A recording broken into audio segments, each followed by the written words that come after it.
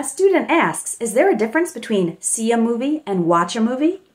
Yes, there's a tiny one. If I say, let's see a movie tonight, it implies we'll go see it at the movie theater. But if I say, let's watch a movie tonight, it means we'll watch the movie at home.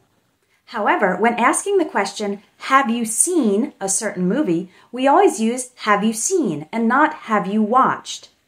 And in this case, it doesn't matter if the person saw the movie in the theater or watched it at home. They could reply, yes, I've seen it, or no, I haven't seen it yet. Hope this helps. Thanks for your question.